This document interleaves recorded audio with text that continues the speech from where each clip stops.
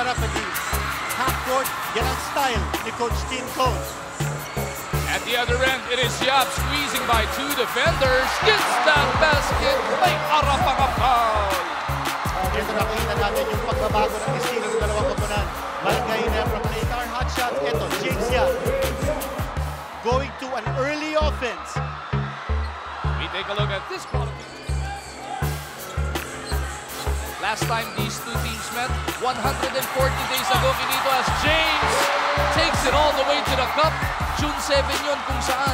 Itong star shot, pero nasa din naman ni Kadiwa. Ellis trying to get it over to Slaughter. Masikip yung basa. Simon Tuyap. Nandito na si Baroka sa harap. James takes it himself. And they score the basket. And meron pang foul. Yung Star Hotshots, look at the way they are attacking the basket with such aggressiveness. Chris Ellis tried to recover at the last pass. For the first time in this game, umabot sila ng halos 24-second shot clock bago sila nakakita. And that's something they want to correct. Yun, coming at the timeout, early offense. Pupunta kay Malyari. Just over 8.5 remaining in this edition ng inyong Manila Clasico. James from the outside. Buries the long toe. Alam mo si James Yap, hindi tumira yan, or actually hindi naka-score.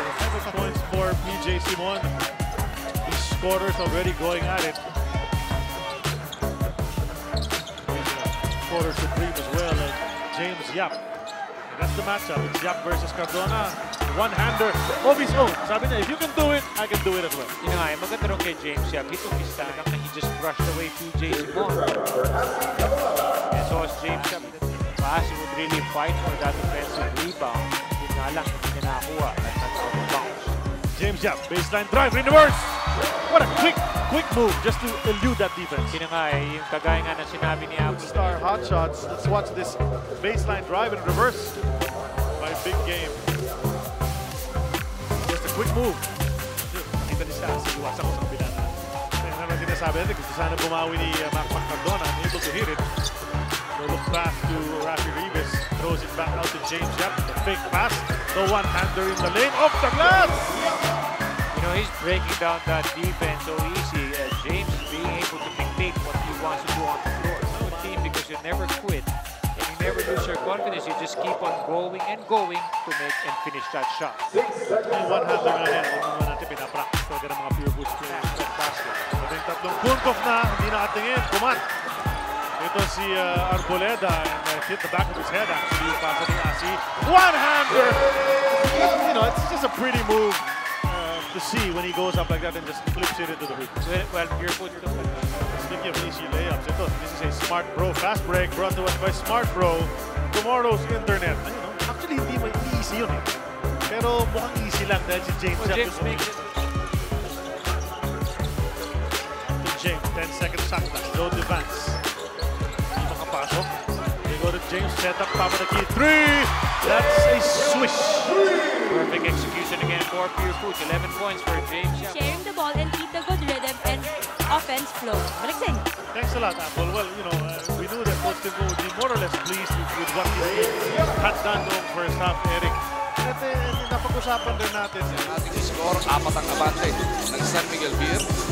Simon on the move, bounces to Ping, spins the pass out. And James Yap lights it up. Hati-hati niya ng Smart Bro. With Smart Bro, you can share the smart life.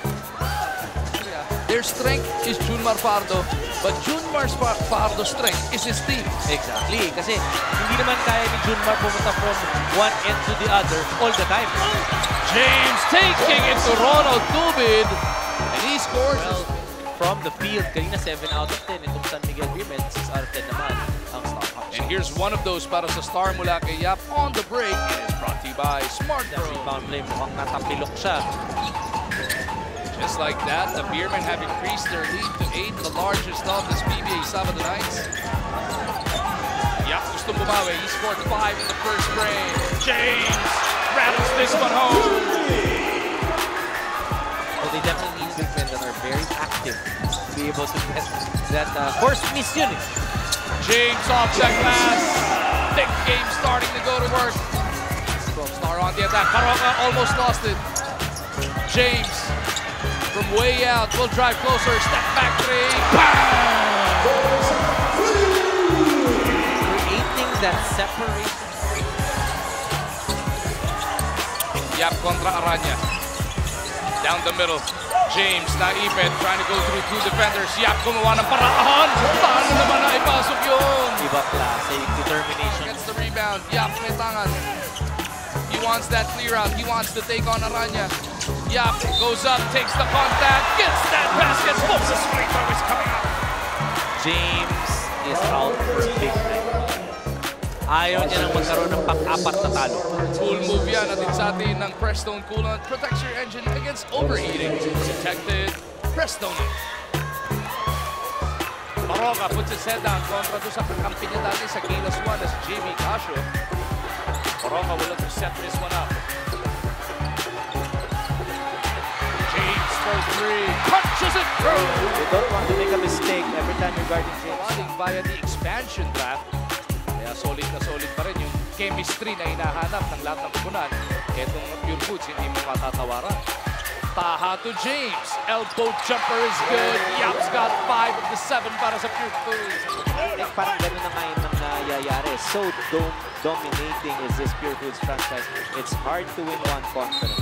But to win it 4 straight times is close to impossible. James Yap. Is going to Alaska. 5:51 remaining in the first half. The points of attack right now is really post and try to score against the perimeter players of purefoods. Aling Bacolod naman, Negros. Ito si James Yap. He continues to pour it on, keeping purefoods. Dito kay Dodo ng Tiberos. For purefoods, hindi pa nila makita ang consistency yung kanilang mga points of attack. We're missing layups also. Only James Yap was really in sync. And a sip on you if he takes that shot. And he has no Side shot. He's a post player because he's got the size and he creates a lot of mismatches. How about Alex Malyari being inserted here by Coach Licon? Only second start of the Philippine Cup. Makakasama nga niya, nabanggit na natin si JDB. James Yap, papasok yung tres na yan. Nandiyan din sila PJ Simon and Mark Pingris. Two-shooter per outing. Pero yung scoring nila, hindi iisa o dalawa bumubuhos. We see 10 guys averaging 7 or more points in between 7 and 15. Balanced offense for Talking Text. And for purefoods, getting 2 points from James Yap. If I were to set goals, leading 10 3-point makes per ball game. Pingris in trouble. Ball ends up with Melton.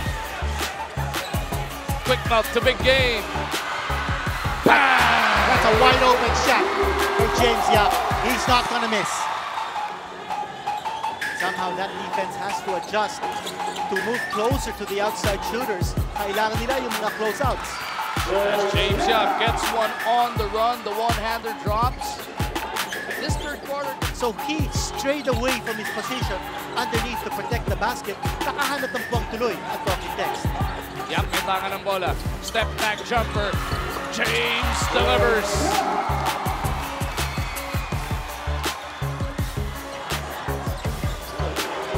This guy is only 23 years old. What a future he has in the PBA. James with a one-hander. Gets it right back. Hindi magpapatalo si James Yap. He's got 16 big points. He's due. He's due for points. Remember, he averaged 23.5 points in the last 2 games, both wins by Talking. James Yap gets the bounce. Tied game once again. You know, it's time for the stars to take over. Jason Castro. Pangalawa, I think quickness in the mid-range is very important because you've got Albasan, si Belga, at si Biarkin protecting the middle for Raven Stein. And for purefoods, if they're able to get their quickness in mid-range like that shot, exactly like that shot, then they'll be able to get 40-36 is the score. Rainer Shine back up by 4. Advance against Almazan. Subukan ni JDB kung kaya makipagsabayan ni Raymond sa kanyang footwork. James Yap off the handoff. Yan ang assist galing kay JDB. See how yung gawang buboy nangyayari dito. May oil ba yung bola? Hindi din pumapasok yung mga tira. Not just from purefoods, but also Rainer Shine. Yap from Ping. Jericho Cruz bothering big game. James with a getaway one-hander. Gets the bounce. Roca tatanggap ng pasa. Fingers looking for James. He looks to draw the fourth foul on the lethal weapon. James gets the bounce. And now James Yap is in double digits. Sabayan, diba yung lead dito si PJ Simon. And well, we'll see. It's coming around. Nakita naman natin the past 2 ball game. Lots of contributors, especially off the bench for Coach Tim Cone. James Yap inside the lane of balance. Hindi na nga yata nakatingin sa rim. Partner, pasok pa rin. James Yap. As we look at a Photon Thunder drive. James Yap yan. Hatid yan sa atin ng Photon. Empower your business. Ball now with the Purefoods star hot shots. They're up by 5, 2 minutes and 39 natitira sa ating second quarter. PJ using the pick. Pinalipad si Hugnatan. Can't pick it up. He was going to be called for traveling. James Yap under all sorts of pressure. Press. Right there. Tignan natin, no? He picked it up and well, you can't see the clock. Or maybe from a different angle. We'll see kung hawak pa nga ni James Yap yung golang yun. Pero natawagan, will propose against you. So kinakailangan, pag tumulong ka sa poster ko saan man, aware yung mga help defense kung saan sila pupunta. Yap, the jumper.